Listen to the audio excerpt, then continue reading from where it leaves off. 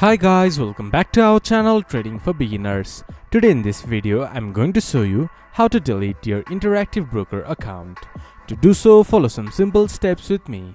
First of all, open your Interactive Broker application or go to Interactive Broker website from your browser.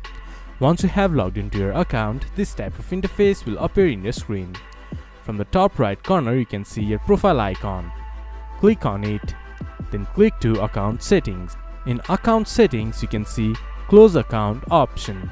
Since I have the demo version, I don't have that option available.